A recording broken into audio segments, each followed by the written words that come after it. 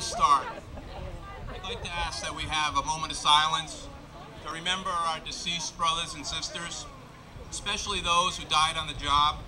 In a special way today, let us remember Norwich firefighter Ben DeMond, a member of the Internal Association of Firefighters Local 892. St. Joseph, patron saint of workers, on this your feast day, remember our fallen brothers and sisters. Keep us safe. Help us to remember the lesson you taught us, that when you worked as a carpenter to provide for your family, that there is dignity in work. Amen. I'm John Brady. I'm a nurse in the emergency department. Thank you. I'm also proud to say that I recently joined the National Writers Union, which is United Auto Workers Local 1981. After 17 years of working at Bacchus, I felt I could no longer provide for my family or for my patients without joining with the other nurses and forming a union. We faced intimidation and scare tactics from management all along the way, but we quickly found out we were not alone.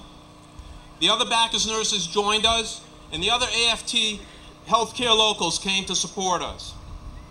On May 11th of last year, after a daily barrage of anti-union rhetoric, captured audience meetings, and violation of our rights, we voted union yes and became the Bacchus Federation of Nurses.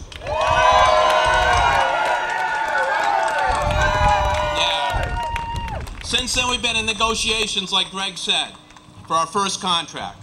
We gave management a complete contract proposal in July. We have faced delay tactics, stalling, and labor law violations. They have spent millions on one of the best union-busting law firms on the East Coast. So we've reached out to the community. We've reached out to our political friends. We've reached out to the nonprofit organizations. We reached out to the labor community, and you have responded. Organized labor and the workers of this country have been under attack for several years. But we're fighting back in Wisconsin. We're fighting back in Ohio. We're fighting back in Michigan. And we're fighting back on the streets of Norwich. At Bacchus, we have 450 new union members. And we're proud members of the American Federation of Teachers and the AFL-CIO.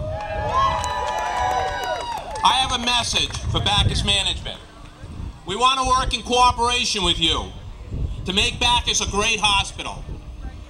But may this be clear, with or without your help, we will stand up for ourselves, for our families, for our patients, for the community, and for our hospital.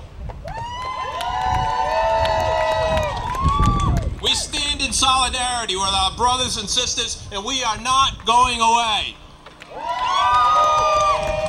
We are the Bacchus Federation of Nurses. Thank you.